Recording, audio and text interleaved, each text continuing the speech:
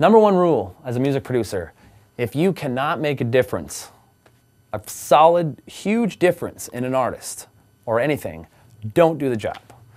If you're just doing it for the name, see ya. You ain't gonna last. You gotta love the music. You gotta love what you're doing. And if you can't make a difference, it's just a waste of time for everybody.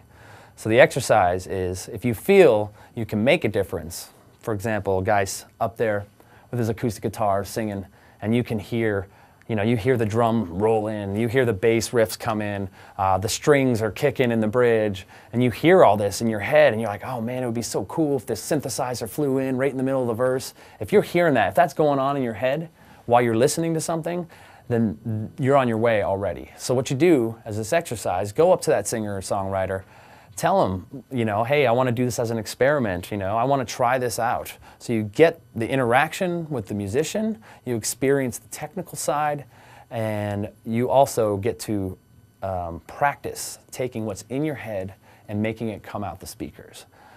So do that. That's a great tip. And then from there, that artist is going to be like, wow, it turned out awesome, man. Let's do a whole album. And then you're like, hey, there you go, you're right on schedule. And then all of a sudden someone hears that album and goes, man, that production is cool. I can't believe they brought that synth in right in the middle of the verse. That was wild.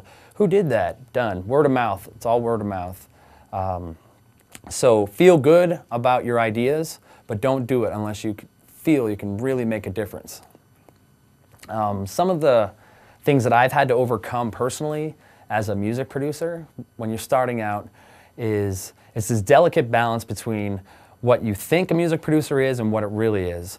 And I think ego is the number one struggle that most people trying to become a music producer will experience. Get over yourself quickly, because your career will be very short-lived if you can't. Drop the ego. Understand that what you're doing is to benefit people and to make people feel certain feelings, whether it's crying, happy, anger, whatever. Just know that you're there to make a difference in people's lives, whatever that may be. And on top of it, the better you get, the more cash you get. The more cash you get, sweet.